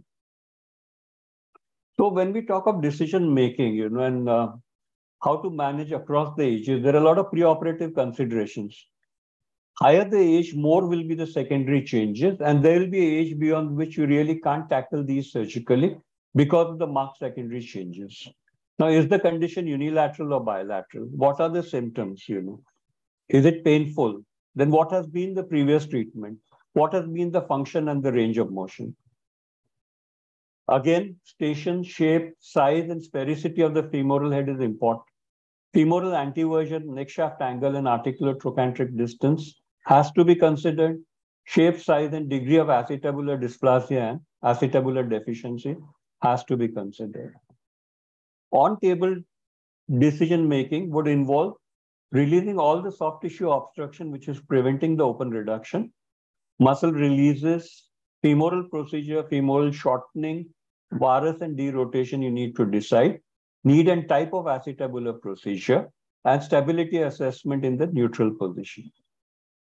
So here's the line diagram which shows you, this is from my book chapter here, DDH open reduction. Indications of femoral shortening is a tight reduction, whatever may be the age, definitely it's required beyond the age of 3 years. Varus derotation osteotomy is required when there is extreme of abduction and internal rotation. And a pelvic procedure is generally done for acetabular dysplasia, usually marked acetabular dysplasia, which is unlikely to remodel with the open reduction or with the open reduction and a femoral osteotomy. Now, sometimes we have these late presentations of adolescent dysplasia. This is the patient I showed you who had an open reduction in 2005. They disappeared for 11 years, never came back, presented with a painful right hip, The acetabular dysplasia is present. She's 16 years old now, treated at age of 2 years with open reduction and femoral osteotomy. What can we do in this sort of a situation? Well, the MRI shows you actually the lower pain you see, the labrum is disorganized. It's sort of in a mess, and the acetabulum markedly sloping upward and the femoral head going out. And this is shown on the CT scan. More than half the femoral head is uncovered. And this sort of situation, one would need a more radical procedure like a PAO, periacetabular osteotomy, along with a femoral osteotomy to ensure a good reduction in coverage. This 2018 follow-up 3 years later, just 3 years post-op. So concerns with older DDH, upper age, surgical experience is mandatory if you have to tackle older cases of DDH, and there's the upper age limit beyond which even the most experienced surgeon will fail because of the secondary changes which are present. These are anatomic changes leading to compromised surgical outcome and ability to achieve a concentric reduction. There will be complications, long-term problems of satisfactory function and progression. So in ending, I would like to say that open reduction of a dislocated hip in a child has to last a lifetime. Arthroplasty people, joint arthroplasty, total joint arthroplasty talk of 5, 10, 15 years follow-up. We have to talk of 60-year follow-up, 65, 75-year follow-up. Hence, this surgery is to be taken very, very seriously. There's hardly any element where you can be careless because you have to do your best and get it right the first time. Thank you very much for your attention. Thank you, sir. Thank you, sir. That was absolutely a brilliant talk on the surgical algorithms. If there are any questions, Taral, Alaric, I think we can get them clarified for the benefit of everybody who's watching. And I would like to start by asking, sir, looking at the acetabular procedures and the complexity of these, how early would you advocate doing an acetabular procedure, especially to the younger pedipods? Because there is a very large tendency of having a radiological correction by doing very early pelvic surgery rather than a good open reduction and capsulorrhaphy. What is your take on this? Or should you wait if there is residual acetabular dysplasia and then tackle it when the bone stock and your experience and expertise is a little better? Actually, there are different cases and they behave differently, based on, there might be genetic factors which influence acetabular dysplasia, we don't know. Our logical expectation is if the patient comes early, presents early, and we have done a good surgery, the femoral head is inside the acetabulum, it is well centered, and the joint is stable, which means the femoral indices are okay. The acetabulum will remodel, but this does not necessarily happen in every case. There are some reasons we don't understand, some reasons may be surgical, because we have a typical tendency to think in terms of 2 dimension or 1 dimension. We really don't know what is happening in all the dimensions of the acetabulum. So my practice in these cases is to watch this patient serially, and they have to follow up, with me. I see how the acetabular dysplasia is resolving. If the acetabular dysplasia is resolving, that's very good. If the acetabular dysplasia remains static over a period of time, I followed up 6 months, 6 months later, another 6 months, 1.5 years, 2 years, it's static, I would like to offer acetabular surgery at an early age, And sometimes it happens, as I showed you, a patient who just went away after the open reduction, followed up for a year. We really can have problems without a follow-up, knowing what is happening to these patients. So follow-up becomes very, very important in these cases for different reasons, whether it's the growth of the femur, coxa vara, avascular necrosis, coxa valga, or acetabular dysplasia. All this needs to be seen. Or problem with the growth and greater trochanter, which is becoming big. There can be many, many things to be followed up in these cases. So all of us need to insist on a very regular follow-up for these cases. Okay. Thank you, sir. Taral? Yeah. So similar, questions would be, so which are the cases with DDH where you would say that I don't want to do anything and just leave them alone? No reconstruction or no open reduction, but some alternative procedures. What are your indications? Yeah, so cases which present very late, which are very stiff, they don't have that suppleness. Where the femoral head is not in a good shape, small, you can do an MRI degenerate scan and see the cartilage on top. If the cartilage is not good, the acetabulum is bicompartmentalized. There are two compartments in the acetabulum, or the floor is very, very thick, where you may have to reconstruct in some way, which will not really be satisfactory. So I think generally the upper age limit for me would be 14 or 15 years of age. I have gone up to the age of 19, but the results have not been as good, as you get them at an earlier age. So I would not really advise. You can go for alternative procedure, like a pelvic support osteotomy, or carry on and have a joint replacement hernia. So one more question from my side. Have you had instances where after an open reduction, you have found that it reduces very well, but there's neither an anterior wall nor posterior wall, and it's actually the neck length which is a little too short? If you wonder if you had a longer neck length, it would have stuck more securely. And they tend to keep on moving front, back, both ways. It's very easy to reduce. And if you do a derotation, it might go back out posteriorly. If you do too much, it comes out anteriorly. Right. So you just pin it and hope that it becomes stiff over a period of time. Do you have any experience and how do you tackle those? Yeah, these are usually cases which have had surgery before, and there has been some avascular necrosis contributing to a short neck length, and the joint just doesn't become stable, unless you increase the length of the neck, So you need to do a neck lengthening in these cases along with advancing the trochanter, And then for the acetabulum, some form of augmentation will be required. So because you really, if you turn it, both the walls are not there and you turn it, it's no use. It will go back posteriorly. So you need to augment in the best possible way all around you. Right. Thank you, sir. So I think that was a wonderful algorithm, and sir has really brought out the nuances of both sides of the hip joint. And I think it would be well that we remember what Sandeep Hemmadi also said about lateral acetabular avascular necrosis. I think we don't talk about it as much. And maybe I have this feeling that sometimes too early an acetabular surgery, primarily just for indices correction, may not be required, and we may actually cause damage to the lateral edge trying to do an early Pemberton or an early kind of a supralabral surgery. It's just a thought. But I'll move on to, yes, sir. Okay. This can also happen during an open reduction. You can damage the lateral growth plate of the acetabulum. Yes. So like sir finally said, it's a very serious surgery to be taken very, very seriously. Right. Thank you. Thank you, sir. So Taral, I would appreciate if you show your cases before we. Yeah. So we are short of time, but I want to show one case, Sandeep, which has also Joy featured in it. Not just Joy of treating it, but Joy had various roles to play, in management of this case. This boy actually, presented to us with shortening of one lower limb, but has a long follow-up and long consequences. Dr. Ashok Johari said that you have to have a long follow-up, and it's a long story. Open reduction of hip, he said that needs to have long follow-up because of consequences. So this is a similar child who had long story and consequences because there were lessons learned at every stage.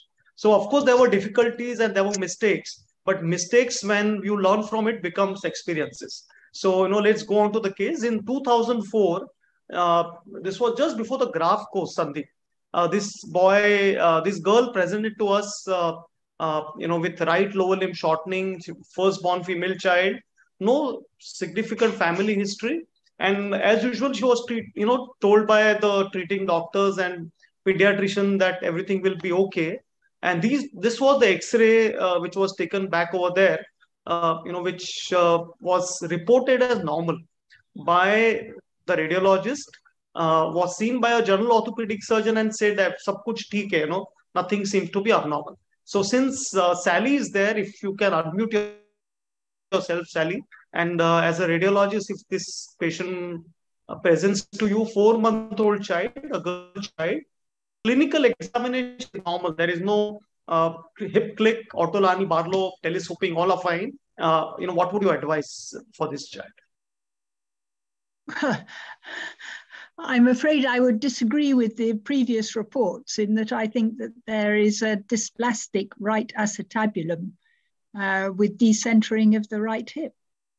Yes, absolutely. So Shenton's line, is not restored. Acetabulum is, there is a break, acetabulum is dysplastic. There is lateralization.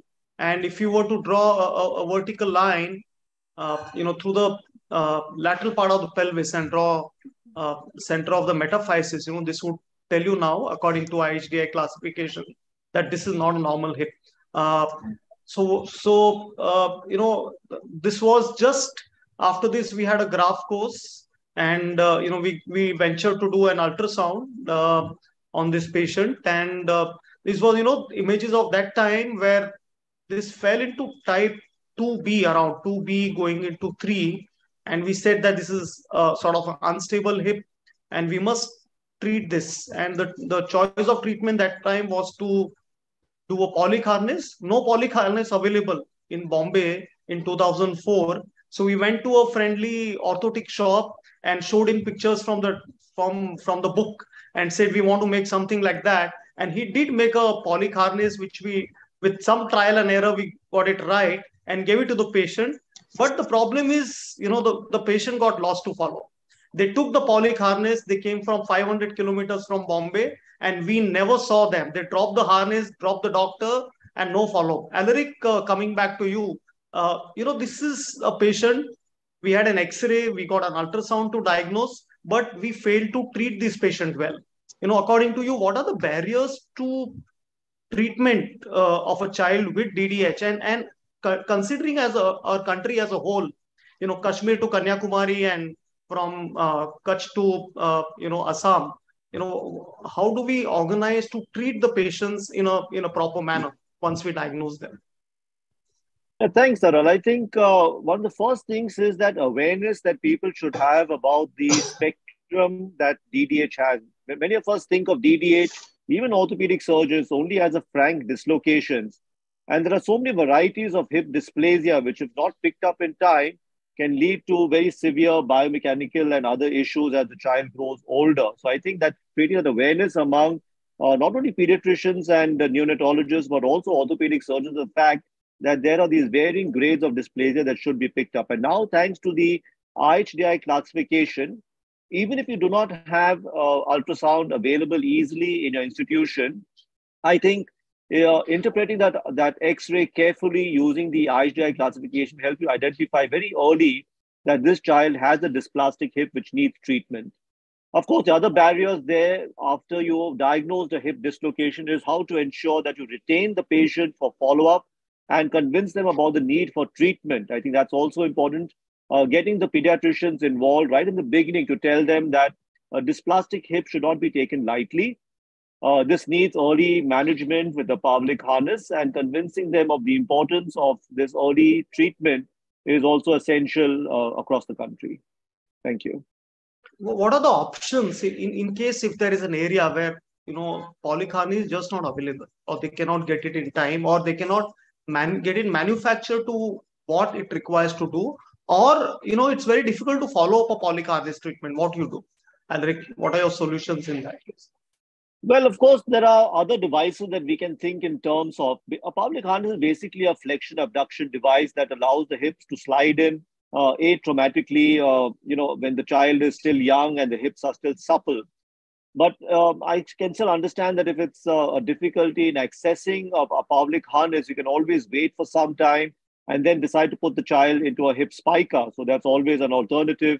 A very young baby, less than 3 months, may not tolerate a hip spica so well. But as long as we treat the child in the first 6 months, and if we say we really don't have a polyc harness available, we are hesitant to refer the patient elsewhere where a harness is easily available, which should not really be a barrier nowadays. There's always the option of going in for a closed reduction and a hip spica treatment once the child is a little older, as long as we pick up and treat the dislocation before the age of 6 months.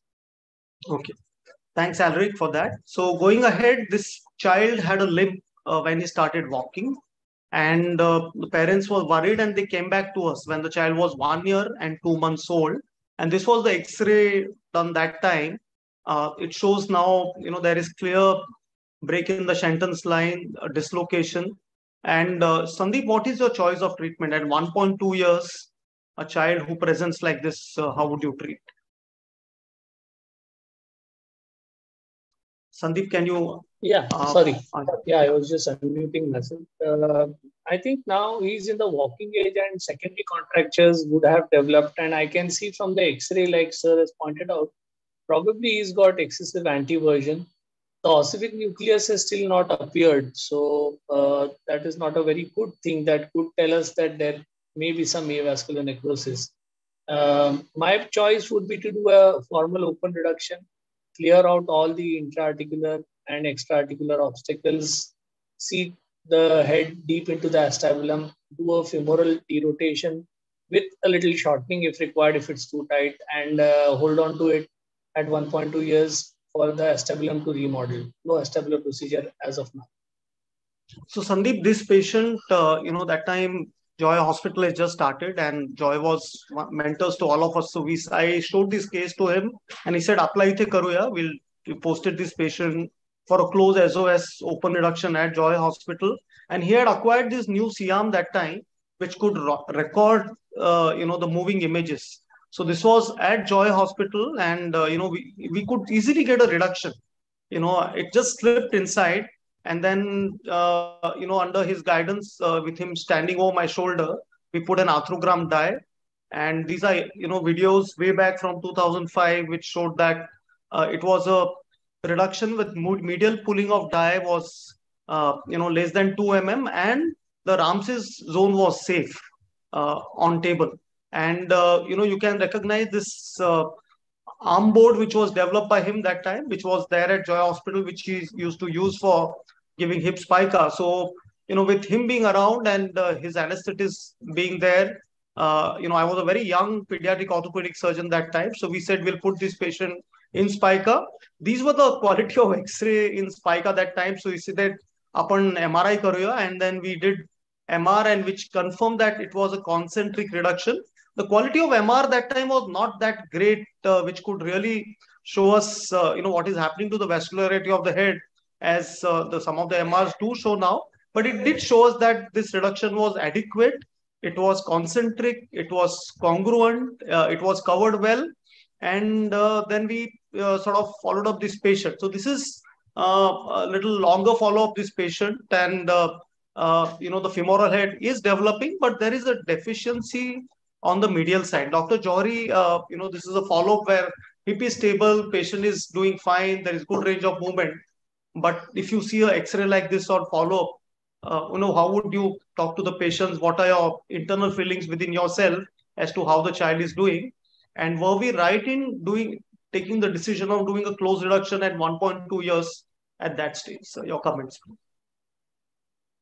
Well, Taral, if I would have done a close reduction, So, and if your close reduction was atraumatic, gentle close reduction, got the thing very deep, the MRI showed that it was very well contained, So I wouldn't blame the close reduction at all, It's difficult to say why this has happened, whether there was some pressure there, or for what reason there is a medial sort of rarefaction which is present, But right now, I would just wait and observe this child as to what happens, So if there's a medial growth arrest, I would expect this to go into varus, There is some degree of acetabular dysplasia. The acetabulum is large and shallow, but again, I would just hold on for now. I wouldn't do anything.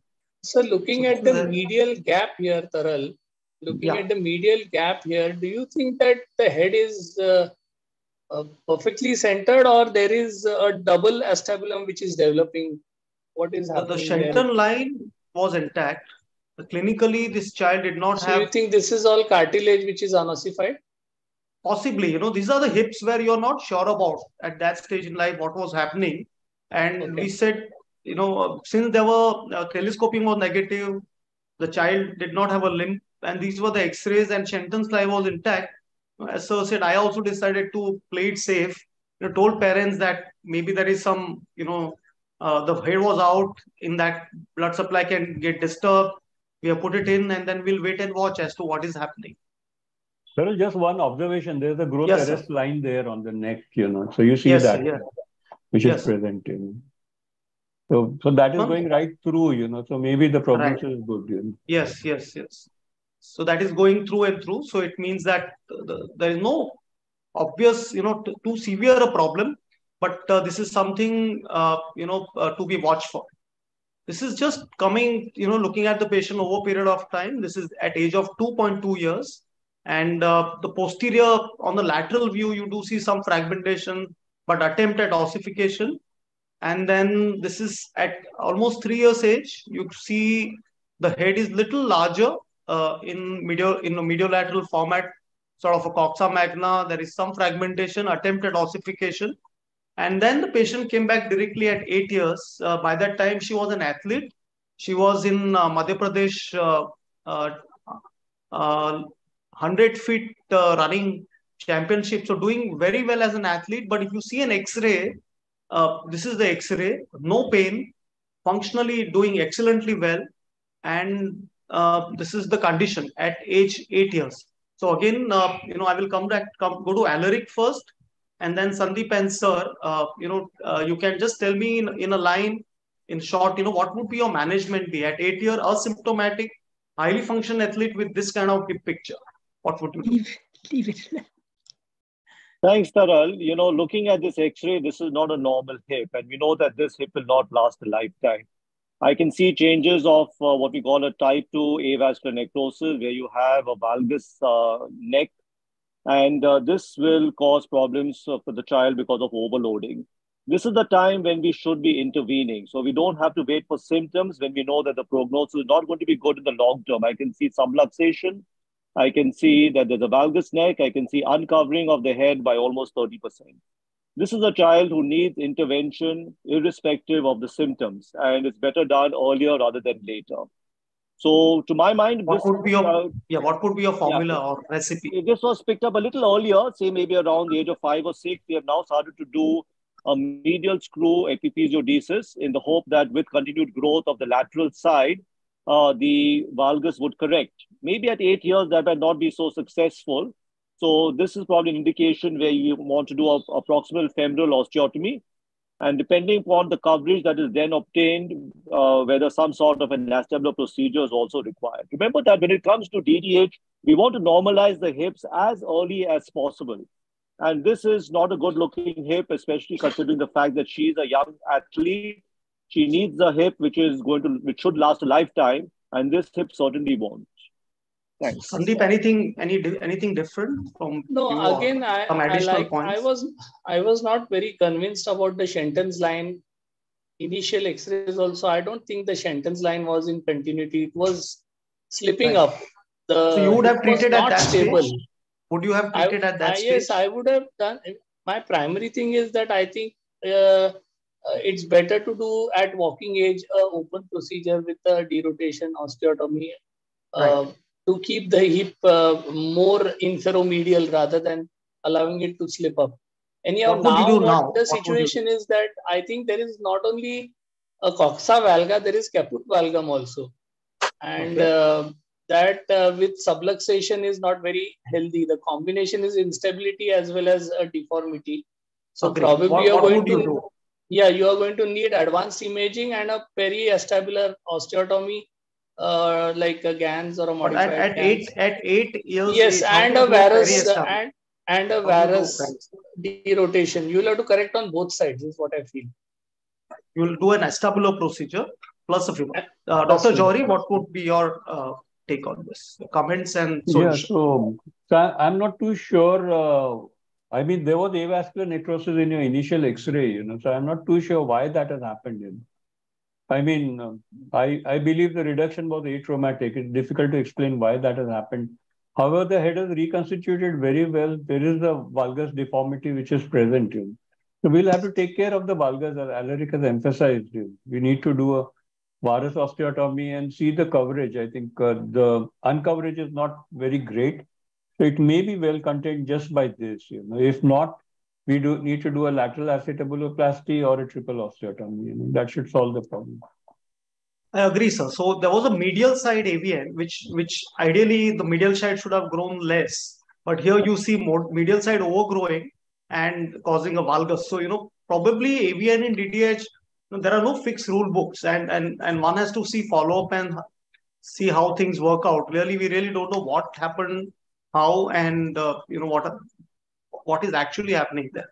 But now we know this is the result. The parents did not agree for surgery here, so there are multiple occasions where things, the decisions were taken in a different manner. Things happen in a different manner, and this is actually what tells us the socio-cultural background of treating DDH in a country.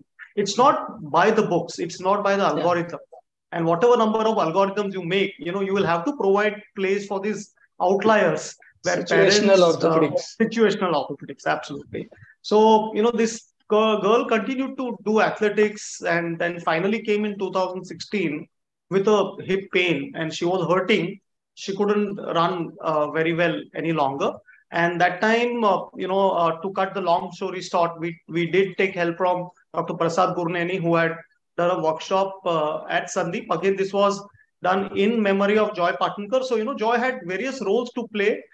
This was the Pune workshop, where Masters series with MOA, which Sandeep had organized, in Joy's memory that time. And then, we got a CT scan done and studied this, and he helped us with a periacetabular osteotomy. Now the acetabulum was closed, triradiate cartilage was closed, so it was possible to do a good periacetabular osteotomy, femoral osteotomy, and that's how the hip looked at end of the surgery. We also, we tried to minimize the shortening in this patient and tried to get the trochanter to a level where there will be no abductor lurch because she was an athlete. So this was an early follow-up. She went back into training, range of movement exercises, strengthening. This is 3 months down the line after healing of all osteotomies. And happy to say this is a longer follow-up for her, where the implants have been removed. The screws in the neck, these screws had cut through the head, and we couldn't just remove it, but we just kept them as a remembrance of the surgery. But excellent range of movement. She's a yoga instructor. She's a national level player right now. And she can also jump with joy as a tribute to the person who also guided her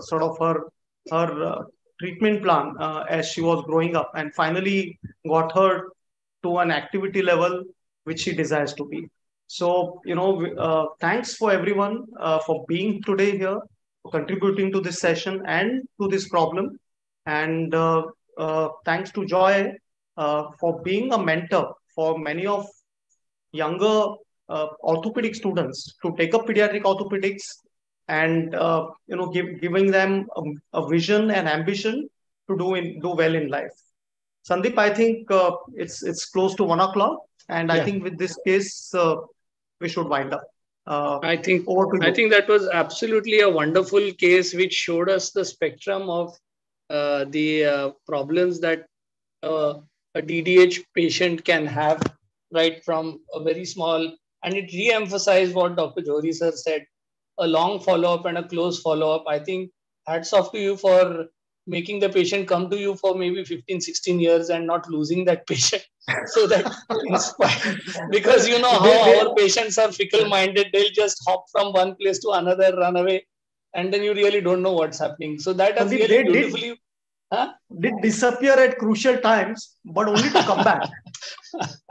Okay, so that sums up the story of DDH in India. And again, let me thank everybody who's been here today to celebrate Joy's 60th birthday. And Dipti, we are very grateful that a lot of newer initiatives that Joy started at that time are looking at coming to fruition with the new Indian guidelines being developed by Alaric and Cozy under his leadership. Dr. Johari taking a very strong leadership position in making sure that that happens and guiding us constantly. We thank Dr. Johari for his time. In spite of his multiple busy schedules and commitments, he always finds time for Joy. That speaks volumes about his love for Joy. Thank you very much, sir, for that. Thank you, Sandeep. Thank you, Sandeep, Dipti, Taral, everyone. Really, I mean, I have been telling Dipti, I'm always there. It is just that I was traveling and, I didn't have much time to, so I wanted a topic which was a familiar topic, that's all. was my request. Thank you. Thank you very much for your time and for your unconditional support, sir, as always. Really and appreciate it. let me thank the IOA for IOA, yes, making me or allowing me to do this in Joy's memory. It's a IOA initiative program which we have combined it. I thought it would be a good opportunity to pay tribute to Joy as well as popularize the guidelines on the IOA platform across the country so that a lot more many people can access and start using the guidelines. Thank you, Sally, for being there as Joy's friend as well as a mentor for hip sonography. And the icing on the cake was Professor Graf, who really, it was nice of him to wake up so early and be here with us and talk a few words about Joy. And Sandeep Hemmadi, who is actually skiing in Kurwalden in Switzerland, and he lost his laptop in the flight. And he's sent me a text at 2 a.m. in the morning. I don't have any slides. I'm not going to do the talk. I made him wake up at 4 a.m. and send me all his slides, and we ran them from here. And thanks, Sandeep, for your love for Joy and making sure that this happens. Thank you, everybody. Thank you, Dipti. Thank you, Ashok Sham and Ortho TV. Thanks, Taral, for that wonderful case. And I guess we'll all wish Joy a very happy 60th birthday and sign off from me. Thank you very much. Thank you, Sandeep and Taral, for organizing this whole webinar and taking the initiative to do so. Thank you. Thank Thanks, you. Ashok. Wherever there is joy, there is always action. So I'm not surprised by it. Thank you. Have a good afternoon and watch the India-Australia match. You can switch off the recording, please. Sir was saying something. Sorry, sir. Yeah, sorry. No, I was just saying bye to everyone. Thanks a lot, sir. Thank you so much. It was a pleasure to be here. It was a real pleasure to be here, and I think these are small steps, at making our people aware, educating them, enlightening them, and Dipti's been doing human service. It's a great cause, it's a good cause, and we all are always there to support you. Thank you very much, sir. Really appreciate it. Thank you, Taral. Thank you, Sandeep. Great job. Everyone. Have a great day. Thanks, Bye-bye. Sally and Alaric. I think he's left, but thanks to him too. Bye. Thank you. Bye-bye. Bye, everybody. Thank you.